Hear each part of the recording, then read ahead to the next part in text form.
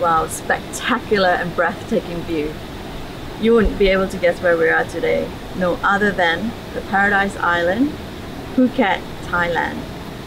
Today we have a very special guest we're going to be interviewing, who's also the owner of this amazing luxury villa here in Phuket, and we're going to find out a little bit more about him. I'm your host today, Sumi Suryan, Business Development Director from Delivering Asia Communications and C9 Hotel Works. Follow me.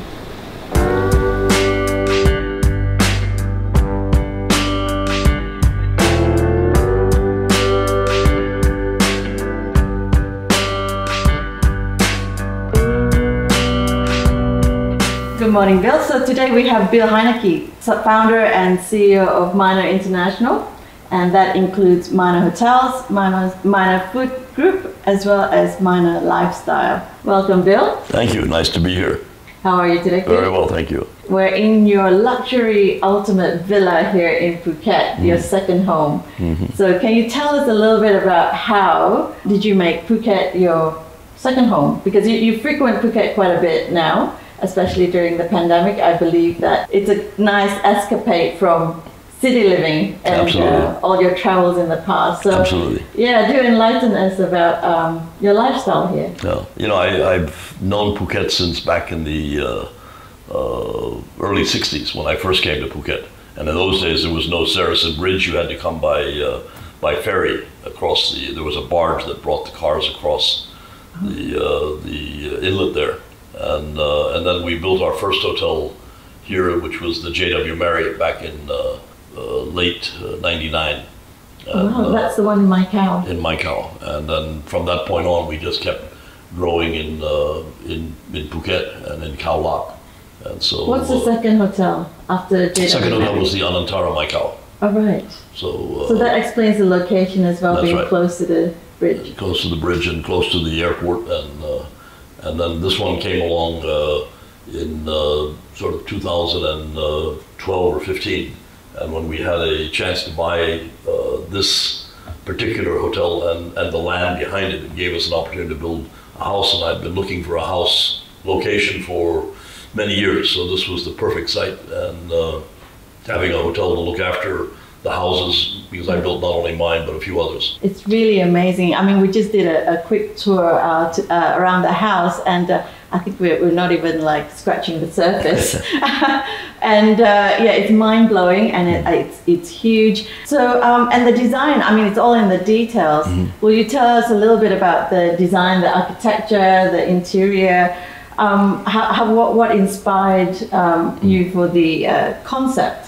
Well, I think, you know, I've built many houses in Thailand, starting with my own house in Bangkok, and then we have a second home in Hue Hin, and then one in Chiang Mai, Samui, and even in the St. Regis in Bangkok.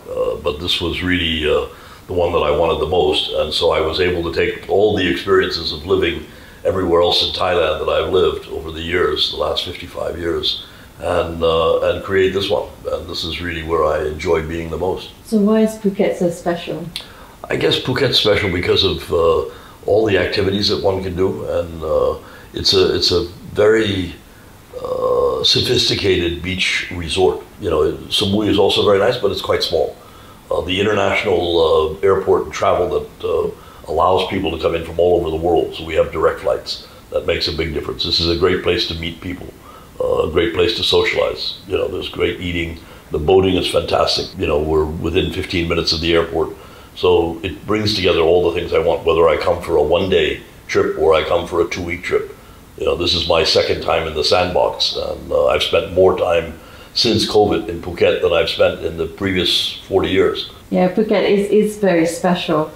I've always wondered as well, and I read a little bit as well, so the name behind Minor, and that intrigues me.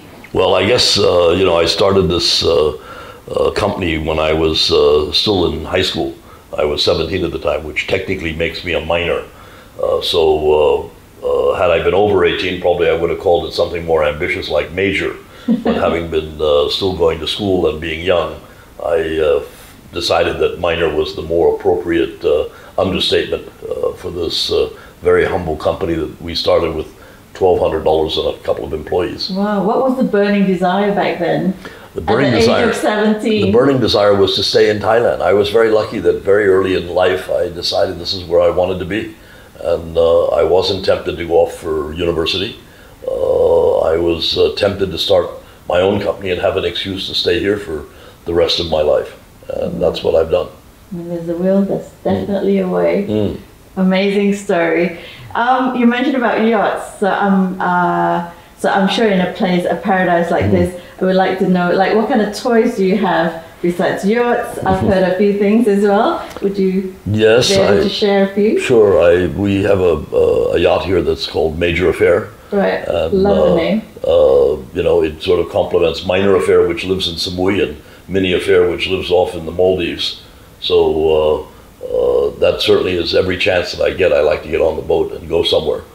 We've got some of the most incredible diving and boating areas, and in the national parks here, in the Similans, in Surin Island and Koh Lipe. So, you know, really there's a tremendous draw to get out of the house onto the boat, and that's where I do spend a lot of time. Wow. Would this be the minor lifestyle then? Yes, I guess we're sort of an overnight success that only took, 54 years or something. Yeah, I look forward to the invitation when you get mackerel next time. All right. Okay, one final question.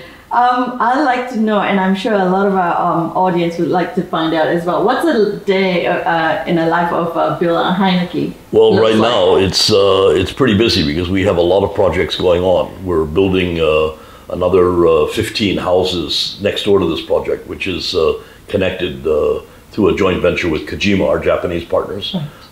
And they're nearly all sold out, as is this unit. And we're also building a hotel which used to be the Anantara in Khao Lak before the tsunami, and that was destroyed during the tsunami, and I could never bring myself to rebuild it. So just having spent so much time during COVID, we decided to relaunch Khao Lak, and that will open at the end of this year as an Avani, about 350 rooms, so it'll be a big hotel. And we're looking forward to that. So we're building a new beach house on the beach, which will house a pool bar, a beach bar, a rooftop, and also Zuma every winter season. So we've got lots of things happening right here in Phuket, and that gives me a good excuse to be here more often than not. And that's just Phuket, so I can't imagine other destinations and what you're working on. Well, one of the benefits of COVID has been that I've been pretty much confined to Thailand for the last 15 months, but travel has intensified, and as I said, this is my second sandbox, and I expect my third at the end of this month. We wish you all the best, Bill. Thank you. Thank you again for taking the time to meet with us today, and I know you're very busy, so thank you very much. Thank you very much. Sawadee Krap. Sawadee Krap. Thank you for watching our interview with Bill Heinecke, CEO and founder of Minor International. This brings us to the end of our Thai Road Trip series, an event brought to you by C9 Hotel Works and Delivering Asia Communications. I'm your host, Sumi Suryan. Don't forget to like and subscribe to our YouTube channel. Till the next series, thank you for watching.